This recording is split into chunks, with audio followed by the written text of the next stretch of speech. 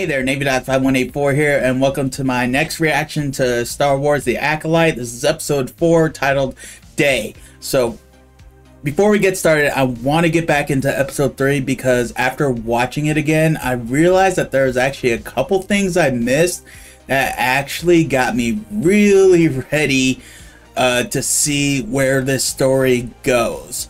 A couple things I do kind of want to hit on because I know that there are some things I was trying to say in the last video that just weren't quite coming to mind, but like the witches, it's one of those things. Like I said, I wasn't fully feeling it at first, but then, you know, when I kind of started putting things together, it kind of made sense. Like I'm thinking about the Night Sisters, and you know how you know, the Coven and Acolyte were referring like pretty much the Force as the thread, which made me think when in Ahsoka, I believe they were called the Night Sisters, but when they you know, when everybody arrived to Peridia, and when Thrawn was asking about the prisoner that they're referring to as Sabine, how Thrawn was telling them, you know, basically it's like, y'all didn't tell me about this, and they were talking about how it was a loose thread that they didn't see, which actually I feel like was probably meant to kind of tie it in, you know, because they call it the thread, you know, but it's like, you know, obviously like one loose thread and everything, you know, can really kind of change the way, you know, a piece of tapestry might work and everything. So that kind of pieced that together for me. But the main things that I didn't see at first that I did notice after rewatching the episode is the scenes where you see all the witches and you see them all dead. The thing that I did not notice was apparently, you know, they were all killed because of the fire that May started. But at the same time, you know, when I think about it, you know, you think about the time that went between where the fire started and then when Osha was crawling in through the shaft, and then you just hear that loud explosion. You know, initially in my head, I'm thinking, good Lord, May, what are you doing? But when you look at all the dead bodies, the one thing that I did not really see, it didn't look like they would died from like fire damage. And the other thing that was kind of odd when you think about it was when Sol was running in to find Osha and May. You know, I didn't think anything of it at first, but then when I thought back on it, I'm like, wait a minute. Why is he going for both of them when Osha was the only one that's going? You know, and then I don't know, something seems really fishy about that. Because like I said, all those witches, I don't think there's any way May herself could have done all that, you know, but May and Osha, you know, were doing that back and forth, you know, what have you done and all that. So I wonder if there's something that went on between the witches and the Jedi, because the other thing that I thought about and that made me think about that is two things involving Indara and Torben. The first thing was when May confronted Indara, and Indara was talking about how, you know, the Jedi don't, you know, draw their weapons on unarmed, and May matter-of-factly said, yes, you do.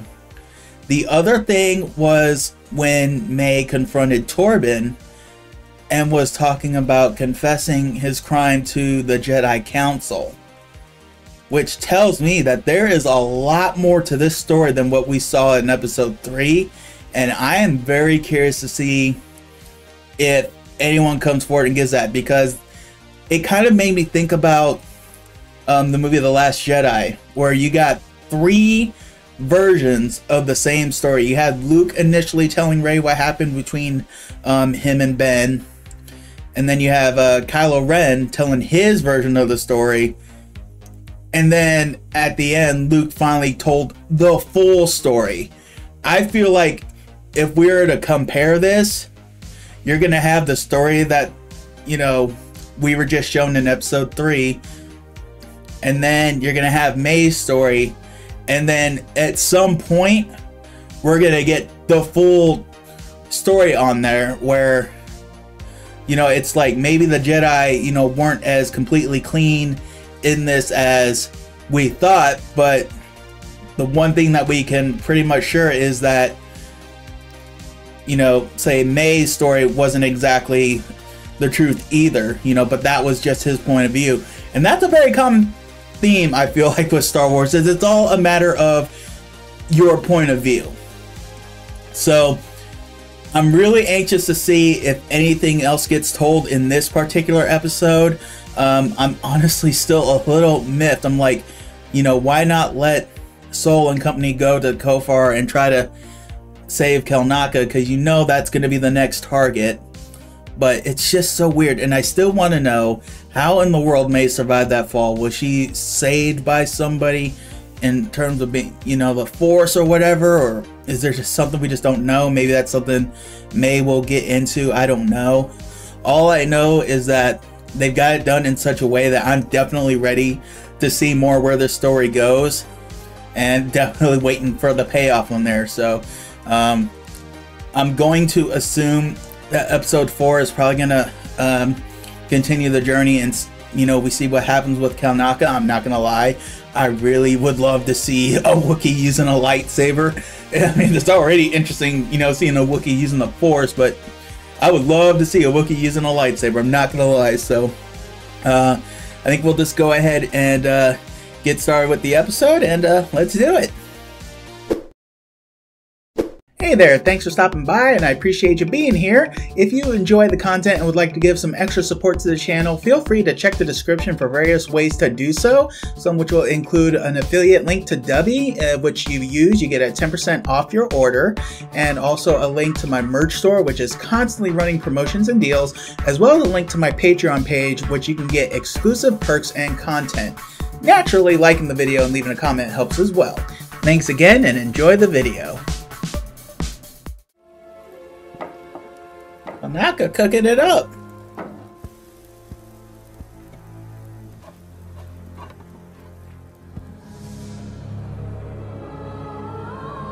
Wait a minute. Wasn't that the symbol for the witches? Diminish areas of vulnerability. This must be bringing back some memories for Osha. Thank you. For what? For helping me find my sister. Prove my innocence, clear my name. I was just doing my duty. I may never have known for certain May was alive. May is the Jedi's problem now. And I'm not a Jedi. Don't tell me you'll miss me. Well, it looks like they hit it off pretty decently. Next time I'm on Coruscant, though, I'll look you up. And we'll go to a cantina and trade stories about Master Sol. Did you say goodbye to him?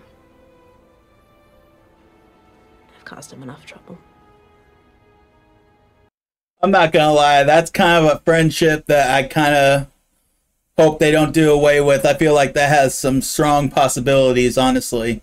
Like, they both have something that they can offer each other. You went in there and risked your life for my master? No, I risked my life to help you. You know, your sister being alive doesn't change anything. You need to kill the Wookiee. You made a deal. I really want to know his story. Like, how did he hook up with May? How does he know so much about what she needs to do? I mean, granted, she could have probably told him, but it almost feels like he might be more important than we think.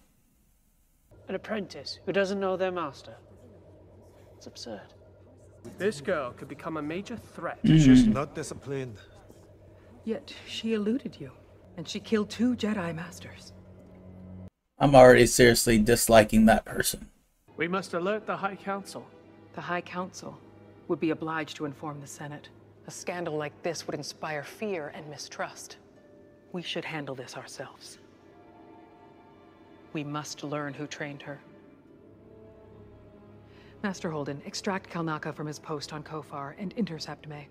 This meeting is adjourned. What is up with her? I'm getting a really bad vibe from her, I'm not even gonna lie.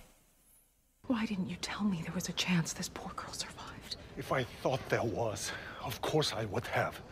I saw her fall. No one could have survived that. What's up with those two? I fear May is only a small part of her master's larger plan. A plan that is difficult to see. It's already starting. Something to tip the scales. She will not surrender without getting something in return.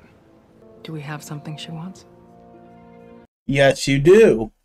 OSHA. That is if OSHA hasn't taken off already. Can't believe my sister's Jedi scum. What was she like when you spoke to her? Of course, they had to use the word scum. She seemed in over her head, honestly. She seemed really fond of that one Jedi Master. What was his name again? Soul? I don't know, y'all. Something seemed really fishy with this guy. He's got to know more than what we're being revealed. I need you to come with me on this mission. I can't. When I told May you were alive, she became a different person. You can't really deny that. There is still good in her. The part of her that loves you. That is such a reoccurring theme. Everybody always seeing the good in somebody. Oh, who do we have here?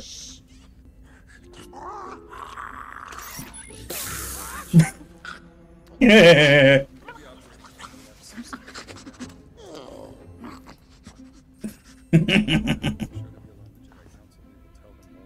What's that? That's Basil. Any questions, civilian? No. No, very comprehensive briefing, Yord. I like that even Jackie looked amused with that. Kalaka is in there. Yord, I need to ask you a favor. Soul thinks that May can be saved. Master Soul is a wise Jedi. You must have reason to suspect May will listen to what you have to say. But if it comes to it, and she doesn't listen to me, you need to stop her. I won't be able to do it. Osha, Please. I can't hesitate a second time. May has always been your wound. Maybe Soul brought you here to face her. But maybe he brought you here to face yourself. Alright, you're speaking some truth there. But I think she kind of confirmed the thought I had at the end of episode 2 where she missed her shots on purpose. Keep up the pace, keep down the volume. We don't know, and we don't want to know what lives out here.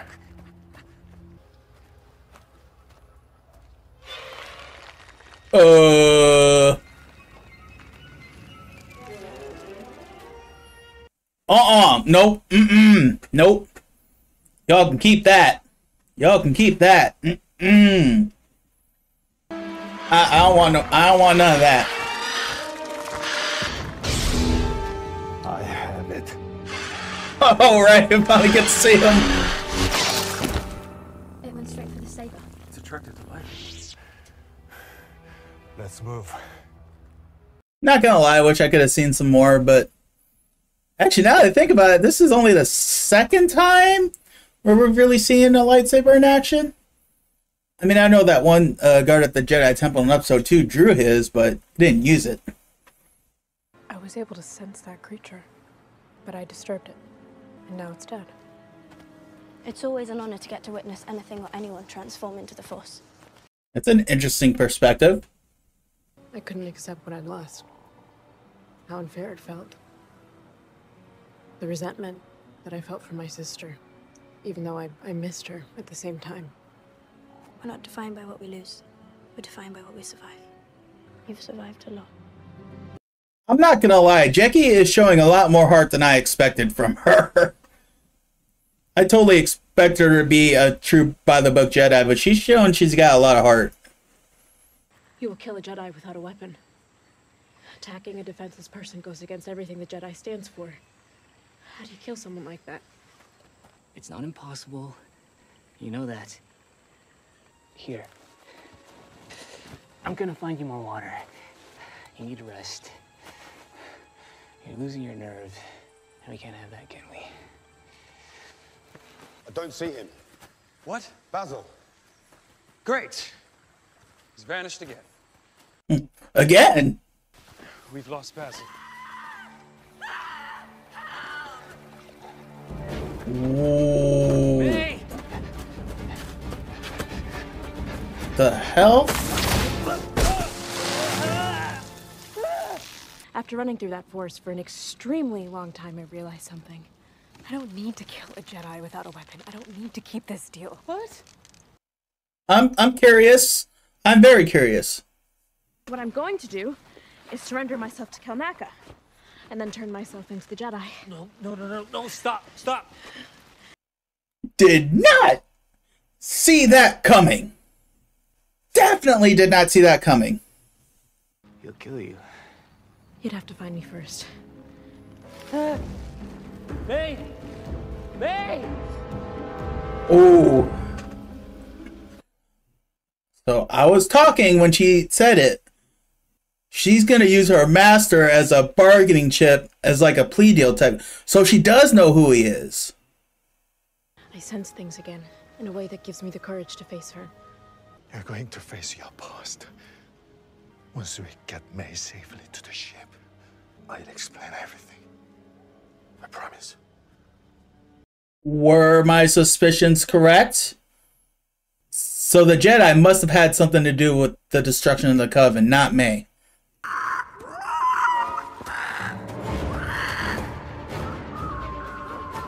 Osha, stay behind us. But not stay behind, just behind them. So how's this gonna go down?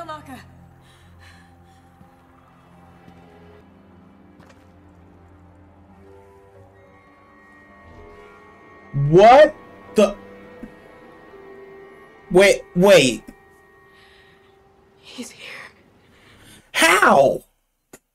Has that fool been following her? Soul senses it.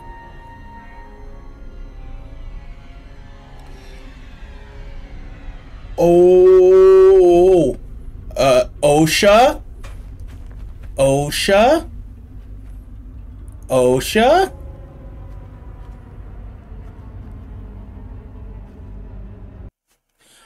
Now is not the time to stand still. Maybe an assist?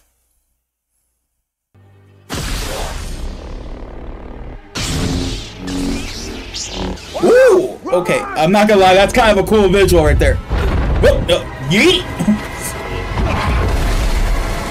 Whoa! You are not ending it right there. You can't end. Oh my god. No, you can't end it right there.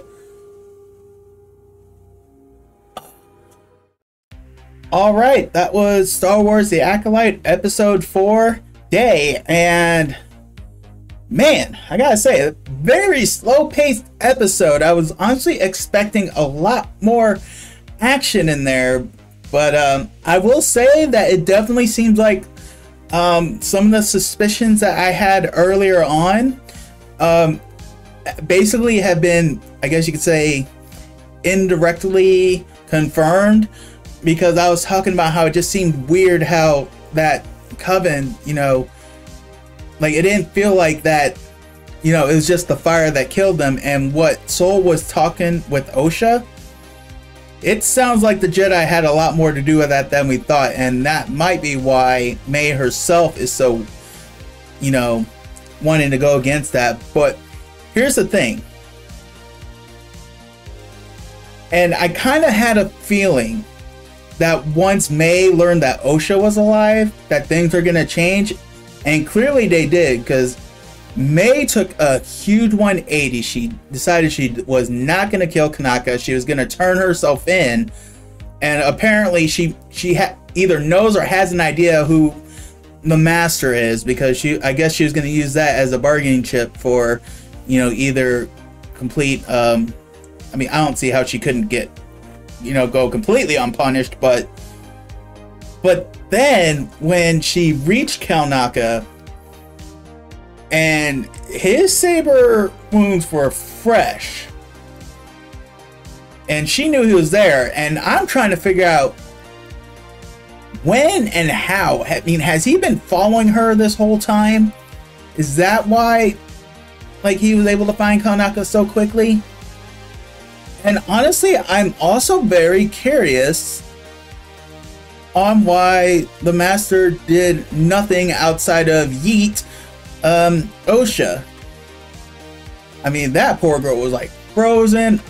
I fully expect that at the very least May would have tried to come out for an assist or something, but right when everything was finally about to pick up, because like I said, a very slow-paced episode, it seemed like it was pure setup. And right when the action was about to start, that's where the episode ends. It's like, y'all, you can't end it like that. I'm like, oh man. So I definitely won't call this a fun episode, but definitely an episode that, I don't know. Like I said, there's a lot of things that kind of were running through my head, you know, like with Vernestra. You know, it's like I was talking about I was getting bad vibes from her, but then all of a sudden you had those two other Jedi in the temple that were kind of listening in on her and Saul, and it's like, well, what's up with you two? Which kind of makes me wonder, what do other Jedi know about what happened on Brendok? Like she was talking about, Vernestra was asking, you know, why didn't Saul tell her about what happened like 16 years ago? Which really tells me they probably don't. Like, the story that we saw in episode 3 is probably the story the Jedi think. But the way Saul was talking, there's way more to it than that. But it's also kind of annoying in the sense because I know what's going to happen to the Jedi come the prequel trilogy. And I guess it's just, in a way, what I call annoying is because it's like, everything seems so obvious to me, like the route they're starting to go down. And even when Vernestra herself was talking about how, you know, it feels like there's like a shift and everything, it's like that, you know, and I think that's the whole point of the show. It's like, this is where it really starts going downhill for the Jedi. I mean, people think about, you know, how it kind of goes downhill, you know, in episode 2, you know, Attack of the Clones, but like, this is where it really starts. You know, and you know, it's like they're just so caught up in, you know, the politics of it already that they're probably really losing, I guess you could say, their connection with the Force in a way. And that is why Palpatine was so easily able to do what he did. And I feel like that this is really, you know, showing it, and it's showing it well. And I think that's why I'm getting so annoyed with the Jedi, because I'm like, you know, because I know where this road's going to take them, but they obviously don't. And that's just the whole thing. And that's even something Luke was talking about in The Last Jedi, you know, just talking about, you know, everything that happened that allowed, you know, for the rise of Palpatine and the Empire. It all starts right here. But I still want to know, who is this master person? That right now is the biggest mystery for me. I'm probably going to go back and I'm probably going to watch some other people reacting to this, because I'm curious to see what other people's thoughts on this is. And, you know, obviously rewatch it, because I don't know, maybe I'll have something happen that happened to me last episode, where once I rewatch it, something will kind of surface that I just didn't notice before. Or maybe it was something that I was kind of giving a little thought and I missed. Like I said, I almost missed the idea that May must have an idea who this master is, and I definitely want to know. I have no idea when it's going to be revealed. See, this is just episode 4, so we got 5, 6, 7, and 8, so we got technically 4 episodes to go. Why does that not feel right in my head? Whatever. I mean, I know it is, but for some reason it doesn't feel like it. You know, it's like we're at the halfway point now, so you know, this is probably really where it's gonna start, you know, getting heavy. At least I think this is 8 episodes.